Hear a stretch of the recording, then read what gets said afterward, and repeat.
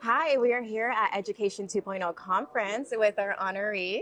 Hi, how are you? Hi, good. Can you introduce yourself? Sure. I'm Dr. Katherine Bihr. I'm the managing partner of Academic Solutions Group.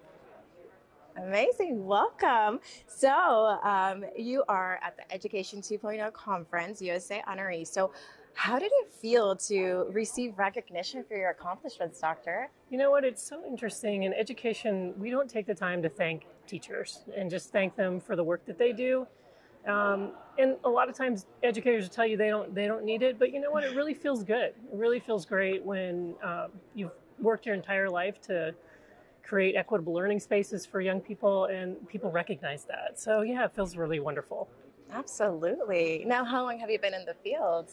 Oh my gosh, yeah. Well, I look like I'm 21, but I've been Yeah, that's right. yeah, I've been teaching over 30 years. So That's yeah. amazing. Yeah. Oh my goodness. Okay. And you taught, like, what have you, like, what's I the started field? my teaching career working with middle school students. I taught PE and English, and then I became a middle school administrator, Wow. middle school assistant principal, and then I spent the last 18 and a half years at the Tiger Woods Foundation as their vice president of education, and now started my own company earlier this year. Wow. Yeah, fun. A little bit of everything. Yeah. Yeah, absolutely. Oh my gosh. Okay. So what advice would you give someone that's trying to follow your footsteps? Take every opportunity. You know, um, I think that's the biggest thing is that I really have had a wonderful career. I love teaching. I had great kids, great families I worked with. I loved being a principal, working with staff and teachers and shaping school communities. And I really liked the opportunity to be, you know, innovative and creative and kind of entrepreneurial. And I think you just have to put yourself out there. There's no such thing as failure, right? You Yeah. just have to put yourself out there and try anything. So if somebody's interested in following this path, it's like just be ready and be open and, you know, accept the pathway that's put in front of you. That is awesome. Yeah. Now, who's your biggest motivator? Like, if you think back. Oh boy, I think my parents for sure, my Yeah. biggest motivators. They supported me, you know, my entire life, let me be me, and I really, you know, kind of lived my entire life to make sure I made them proud, and yeah, I love them to death.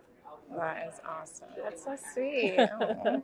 Awesome. So let's see. How has your learning experience and networking experience been so far here at Education 2.0 conference?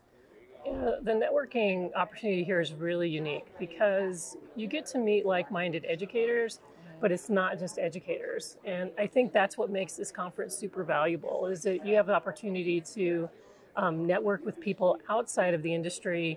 Yeah. And in education, again, it's not something that we do very well. We don't kind of go outside the box and try to figure out how can we make connections. And I think that's something that's extremely necessary in today's society. If we're going to try to help young people pursue their passions and dreams, then we need to create the opportunities by knowing what exists out there. So being able to drop into some of the other sessions and meet folks from other industries has been just, you know, priceless.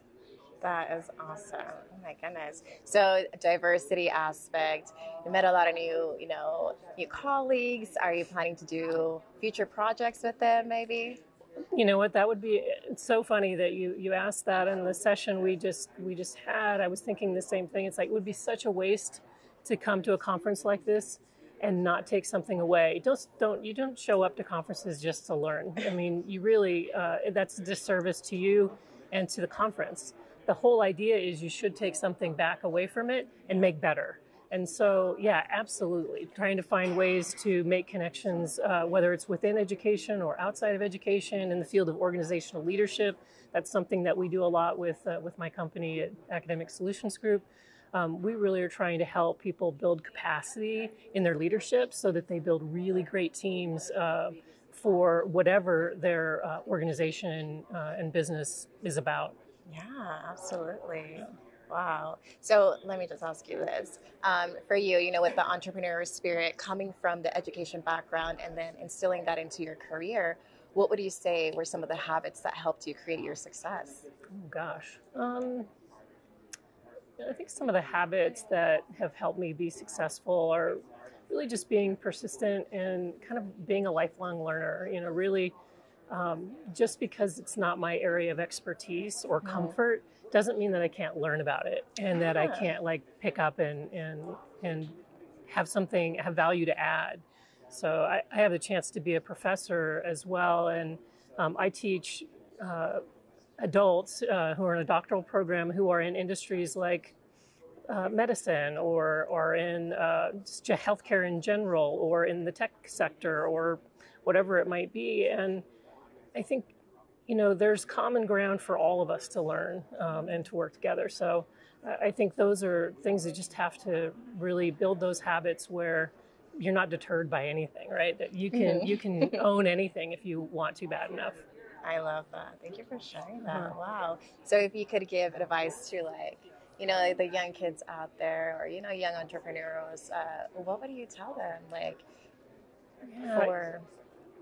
To be an entrepreneur? Well, I think advice for entrepreneurs are, again, kind of stay open, look for the unlikely partnerships, things that you wouldn't think would go together. I mean, I think that's where the great entrepreneurs come from, is they make stuff come out of basically magic, right?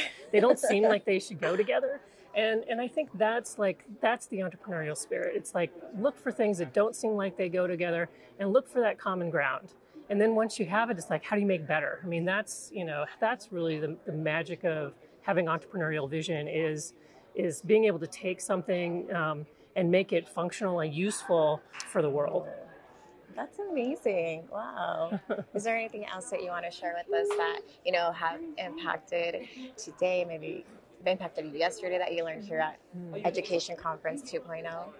I just really value the opportunity to be here and to meet new people and learn about their work and what they're trying to do. And really, I think just trying to make connections, So thank you so much to everybody at Education 2.0. It's been an honor and a privilege to be here today. Oh, well, thank you. We're glad to have you here. Now, are you going to be coming next year with more friends? I hope so. I brought 2 of my business partners with me this year. And I think we were really just trying to see what the conference would be like. And it's living up to billing. So I would encourage people to come. Absolutely. Well, we're so happy to have you here, and we appreciate your time. Of course. Thank you so much. Yeah, of course.